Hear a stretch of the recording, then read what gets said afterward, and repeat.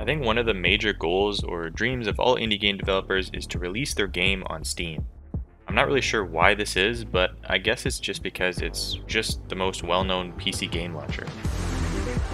Whatever it is, I figured it was finally time to put my game on Steam. If you're new here, I'm xzippyzachx, and I'm making a multiplayer first-person action shooter game with a variety of different game modes. Now, before I could actually start putting my game on Steam, I needed to decide on an actual name for what I've been calling Zippy Multiplayer Game. So, without further ado, the new name is X Mode. I think it sounded a lot cooler before I said it like that. There's a little bit of reasoning behind the name. X Mode is going to feature a variety of different game modes, hence the X representing whatever game mode.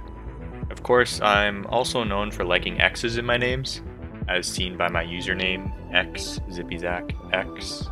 And lastly, I think X Mode just sounds catchy and cool, which is an important thing to have in a name.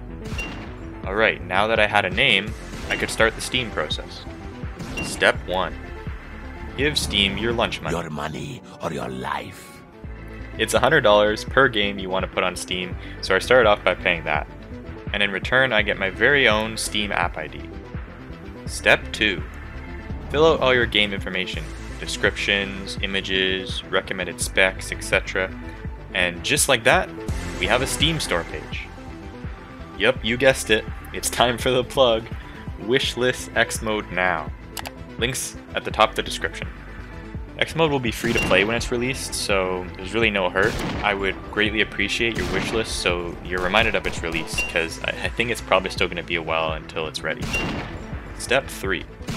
Now this one was the most difficult step, and it was more difficult for my game, mainly because my game already has a user account system that I needed to get working alongside Steam's account system.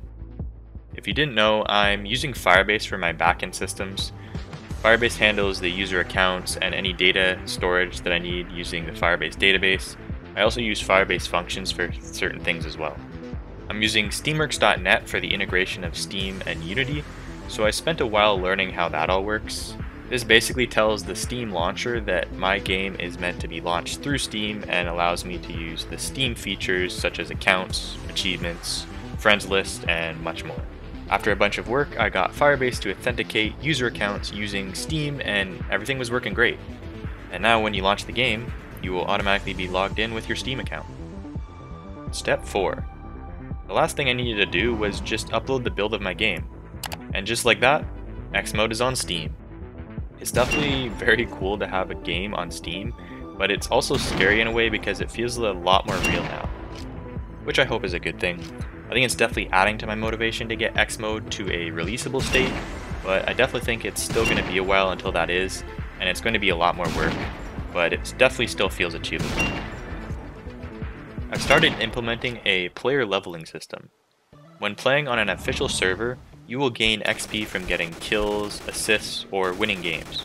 This XP value is then saved to a Firebase database under your user's data. Then, using this XP value, I calculate a player's level based on a simple function. If we graph this function in Desmos, we can see that the amount of XP required for each level increases exponentially, which basically means the XP required to get to the next level will always continue to increase. By adjusting the A and B constants in this function, we can change how drastic the exponential growth is. Now that I had the XP and level data, I needed to display it. The player's current level is shown in the main menu above the player character, along with a bar that shows the XP progress towards the next level. This is also shown when a game ends. An animation is played as the XP increases and if you reach the next level. While playing, you can see each player's level in the scoreboard. Oh, and I added their Steam icon to the scoreboard as well. I also created an X Mode leaderboard webpage where you can see all the players ranked by their XP. These are all the players who joined the first Steam playtest of X Mode. So by the way, if you want to be part of playtests, make sure to join the Discord server and keep an eye out for the next Steam playtest.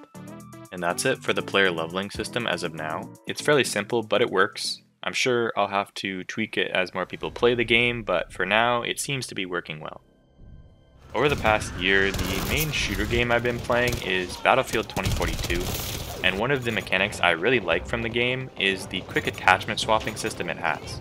So I went ahead and added a very similar weapon attachment system to X mode. While holding a gun item, by using the default key G, an attachment menu opens in world space. You can then quickly swap what attachments your gun is using. Being able to do this while playing makes it so you can always adapt your weapon to best suit your current situation.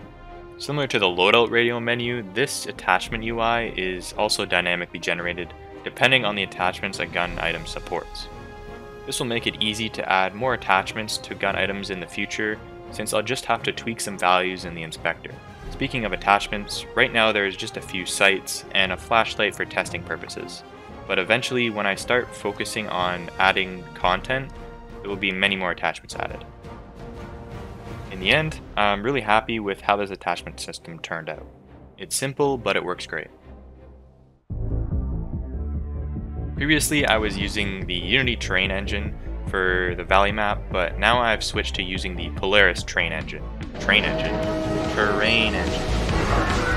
Now the terrain is able to be shaded flat, which I think matches X mode's low poly style much better. In the infected game mode, when infected are killed, they now have a chance to drop a frag grenade for the survivors to use. Guns now sway slightly when aiming down sights. Gun muzzle flashes now emit light. Throwables have a trail when thrown. Flash and frag grenades now also emit light when exploding. The camera now floats to an overview of the map while showcasing the scoreboard at the end of the game. And lastly, I added my Discord server link to the main menu, which is also in the video description, so make sure to join. That's it for this update video. Click on the playlist at the end card to watch all my other update videos. I hope you liked this update video, and I hope to see you in my next one. Until then, thanks for watching. Zippy out.